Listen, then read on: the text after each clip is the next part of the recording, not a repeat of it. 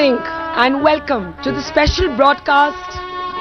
I don't like actually speaking when there's such beautiful music, so I'm just going to hold my words and listen to the wonderful strains of Vaishnava Jantar that we just heard Ustad Bismillah Khan's wonderful family playing for us. Very soothing sounds after the political noise that we've been subject to for the last many weeks. I can't say it's over, but it's almost over. From Varanasi tonight, first a privilege to have with us, and I want a big round of applause from the Banarsis here to welcome, and in fact everybody here, Ustad Bismillah Khan's family, wonderful musicians who have today reminded us that music is beyond politics. They were at the center of a political debate, but more on that in just a moment. At the moment, we're just enjoying how beautiful their music is. From Varanasi tonight, on the road to 2014, it's curtains down on campaigning. On the program today, we'll be asking what this battle came to represent. Did Kashi really become Kurukshetra? Is it really Modi versus Kejriwal versus Rahul Gandhi? Today was the day when Rahul Gandhi finally decided to arrive in Varanasi. Was that a decision forced by Narendra Modi in Amethi? And above all, has this election of 2014 been a watershed election, one that has changed the rules of politics? In Varanasi, the world's oldest living city, is there a race, especially in the last lap, to claim some of India's greatest icons, from Madan Mohan Malviya to Ustad Bismillah Khan to, of course, the river Ganga? Those will be some of the things we'll be looking at on this Banaras Baitak tonight. We have here, of course, many different voices, the residents of Banaras. And let's introduce our panel this evening. We're joined by a political commentator and political scientist, Professor Ashutosh Varsne, from the Aam Aadmi Party. He used to be one of our best political analysts, and he still is, but now he's a neta. He's Yogendra Yadav of the Aam Aadmi Party. Amir Raza Hussain, we know him as a theatre person, but why is he in Varanasi? He is actually here to support Arvind Kejriwal, but supporting other candidates in different parts of the country. So it's candidate specific for Amir Raza Hussain. And finally, we have Sadanand Dhume. He's, of course, an author and a commentator, and also associated with a major think tank in the United States of America. From Delhi tonight, our national politicians joining us. From the Congress, Abhishek Singhvi. From the BJP, Chandan Mitra. And as we said, we also have Ustad Bismillah Khan's family, and we'll be talking to them as well. Yogendra ji, aapse shuru karti hu. Before I get Abhishek and Chandan in, who are not with us here in Banaras, I wish they could be. It's almost over. It's almost over. Thank God. I want to say the same. I've lost my voice, so I don't know how all of you do it. What did this election come to represent? What is the battle for Varanasi, where we are today, in this beautiful Kabir Math, which is more than 600 years old? What did it come to represent? For me, this was the battle for the very idea of India. I've said it again and again. And we are fortunate that this battle took place in Varanasi, which in many ways is a cradle of our civilization. It's a battle for the idea of India in 2 or 3 senses. But the deepest sense is that of the diversity that our culture represents, that our civilization represents. And I think this election, in a larger way, was about 2 different visions of India. One vision of India which wants to flatten all the diversity of this country, which sees unity only in uniformity. And there is the other, deeper vision. I can look at Rabindranath Tagore here, I can look at the statue of Mahatma Gandhi right here within a few feet. That vision was a vision which celebrated the diversity of this country. Now, I take your reference to be to the BJP. So, is it fair to say that this battle for you was the Aam Aadmi Party versus the BJP, and the Congress became marginal? In Banaras, of course it did. In Banaras, and Rahul Gandhi's coming made no difference. Well, it's not for me to say, but I don't think it made much of a difference. That's my sense. Okay. But you are a much better judge. When his show was on, I was doing another show, so it would be wrong for me to say I saw his show and I've come to this conclusion. Yes. You would be a much better judge of these things. Let me take that to Abhishek Singhvi and Chandan Mitra, and then we'll hear from the voices here. Abhishek Singhvi, is Rahul Gandhi essentially returning the Amethi fire? If Mr. Modi had not gone to Amethi, would he have even been here this morning? You know, a number of Congress workers I met alongside his own roadshow said he kept it for too late. Has that been the problem of this entire election, that the Congress lost its way, that Mr. Modi set the terms, that Mr. Modi would set the agenda and then the Congress would react?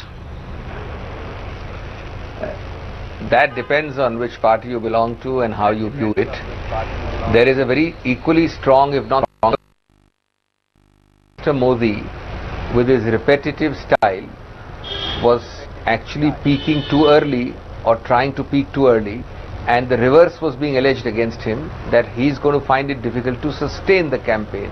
Number two, in fact, there were a lot of feeling that he has not in fact been able to sustain the hype, the dynamism, the speed and the momentum of the campaign. So it's very important to peak at the right time. I don't think when you come to the last day of campaigning and you give it so much importance and you are actually peaking at the right time, to call it too late. After all, Mr. Akhilesh Yadav cannot be said to be coming to his own state too late. Obviously, the contrary viewpoint is that Mr. Rahul Gandhi was giving it supreme importance. He was keeping it for the back. And don't forget that this is the few seats in the last phase of election. So there's no question of peaking too early as far as Varanasi is concerned.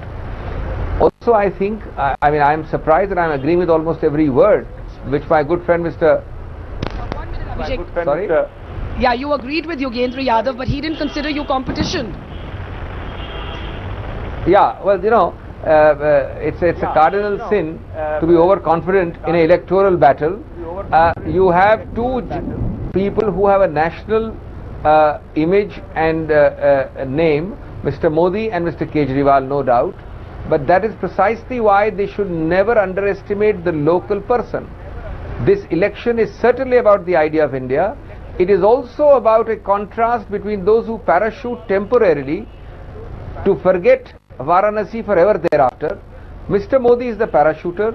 Mr. Kejriwal is the follower. In his own statement, he will follow Modi wherever he goes. Neither has his heart or feet into Varanasi, its ethos, its local good. As opposed to that, you have a 6 or 7 time MLA who's a local boy, who knows everything local. And he's been going to be there for the roads, for the sewerage, for the local issues. So Abhishek, those I'm going to interrupt you because we're on limited time here. Yogendra ji, I'll allow you a brief rebuttal and then Chandan Mitra. Yogendra. Just one thing, my point was not just about numbers, that will be decided on the 16th. Yeah.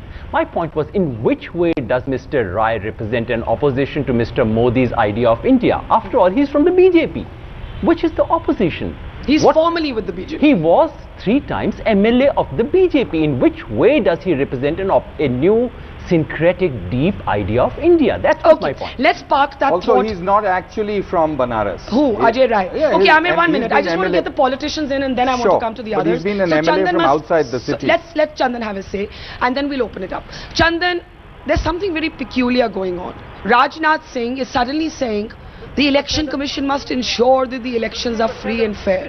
When in India did we begin to doubt that elections are free and fair? Why is the BJP in the last lap? You may have your differences with the district magistrate here. You may make a solid argument there depending on who you talk to. There could be 2 views on that. But to question the fairness of the democratic process in India, there might be aberrations, there might be conflict zones. I'm not talking about those. But on average, we are proud of our free and fair elections. Why is the BJP questioning this? The Congress is saying this is sign of...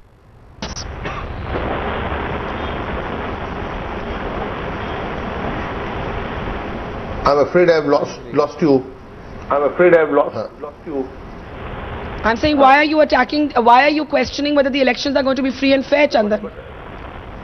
No. You see, the point which Mr. Rajnath Singh is making, and I think I entirely agreed, I think everybody who has been in this fray, including myself, I have felt that the level playing field that the Election Commission is expected or is duty bound to create for all the contesting candidates, the Congress, BJP, CPI, CPM, Independent, Regional Party, whatever.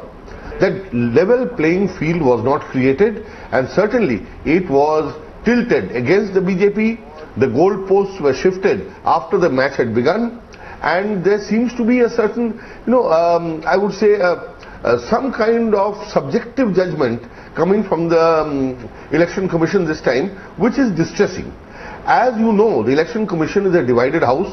One of the commissioners has admitted. Are you saying, Chandan, beyond the district magistrate? Chandan, I'm trying to ask you a question. Are you saying that beyond the district magistrate, these elections nationally are not free and fair? Is that the BJP position? No.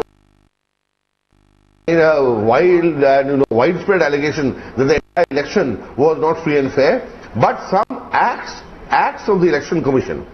In Varanasi in particular, I have been at the receiving end of the Election Commission's complete indifference and the kind of bowing to the state authorities in my constituency. So I know that it has not been even-handed, that some people have benefited out of the Election Commission's indifference. They have overlooked many things. They have proactively done things such as in Varanasi, which were not fair to the BJP. So yes, we are unhappy about the whole thing. I'm not saying the Election Commission has been, biased across the board. I want to come in here and basically say, Chandan, I'm sorry, I'm going to actually speak over you because we have to move on. In many ways, so many things have changed in this election. A major party has gone on a dharna against the Election Commission. In many other ways, people have seen the rise of Mr. Modi and the rise of Mr. Kejriwal, while they may have nothing ideologically in common, as a backlash to an elite stranglehold over India. There's something very interesting going on. For the first time, it's fashionable to talk about development and only development. It's actually not cool to for a politician to overtly talk about caste and religion. So many different things have changed. Sadanand, looking at these elections, do you believe that this is an election like none other that we've seen in decades? Absolutely. I think this is the most significant election since 1977. And why do you say that? I think in 1977 really was a question of whether India was going to be a democracy or not, whether Indian democracy was going to survive. But this is a turning point in another way. By now we can take for granted the fact that India is a democracy. But the idiom of this election has really been, as you said, an idiom of development. And I'd like to take issue briefly with Yogendra on this idea of, the idea of India, which is a sort of horse that we flog repeatedly. From my view as a distant observer, I don't see the idea of India as a pluralistic nation really being threatened. I was struck the other day by a photograph of Mr. Modi touching the feet of this 114-year-old colonel from the Indian National Army. And I think that for me that reaffirmed the idea of India as a pluralistic nation, though the emphasis may be different, and one party may say that I will turn to people who are seen as, who put the Indianness of their identity first on that hyphenation. And you believe Mr. Modi has done that? I think that the touching the feet of that 114-year-old colonel was precisely that. Amir Raza Hussain, Modi's formulation is India first, religion second.